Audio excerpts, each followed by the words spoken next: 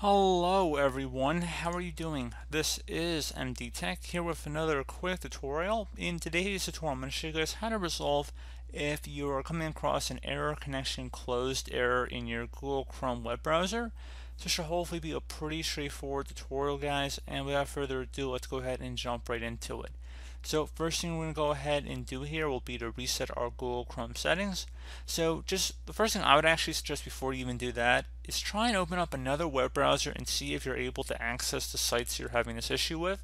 So if there's just one particular site that's having the problem, then you'll know if you open up a different browser, then obviously it wasn't a Google Chrome issue. And then also I would suggest restarting your computer anyway, and generally speaking that does actually resolve a lot of problems just by doing that. So two things I would suggest before proceeding in this tutorial. So if you're still having a problem after attempting those two fixes, I'm going to show you guys another thing we can try here, or a few things we can try, and it would entail opening up the Chrome browser. So I'm just going to give it a moment here to open up.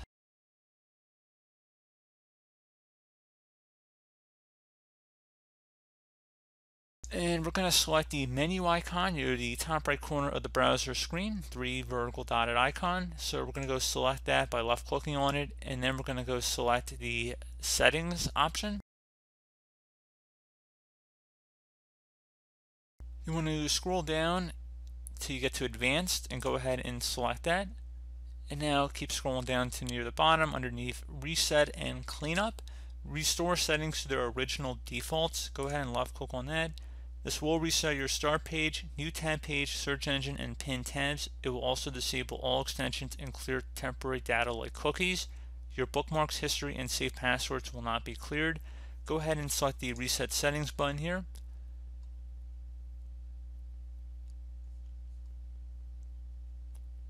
And once that is done, go ahead and close out of here. Relaunch the Chrome browser and see if that has resolved the problem. If you're still having an issue, open up the start menu, type in CMD. Best match should come back with command prompt. You want to go right click on that and then select run as administrator. If you receive a user account control prompt, go ahead and select yes. Now into this elevated command line window, you want to go type in netsh space winsock, WINSOCK, space reset, space catalog. So again, netsh space WINSOCK, space reset, space catalog, exactly as it appears on my screen. You can pause the video if you need to, and go ahead and hit enter once you have it as you see it. And you're going to have to restart your computer, so go ahead and just close out of here. And we're going to go restart our computer here.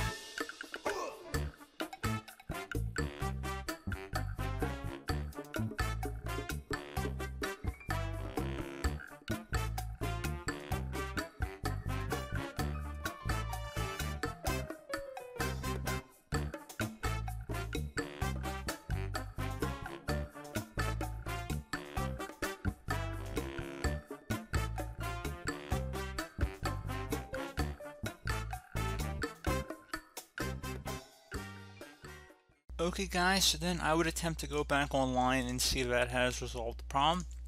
So one further thing we can attempt here would be to reset our internet or network settings back to default. So you will have to have your Wi-Fi passcode nearby before you proceed. If you're using an Ethernet connection, you don't have to worry about that, but if you're using a Wi-Fi connection, make sure you have your passcode nearby. Again, if you're still having a problem, and we just would open up the start menu, type in network reset, best match, should come back with network reset here. Go ahead and just left click on that. So network reset, this will remove, then reinstall all of your network adapters and set other networking components back to their original settings. You might need to reinstall other networking software afterwards, such as VPN client software or virtual switches. Your PC will be restarted. Go ahead and select the Reset Now button.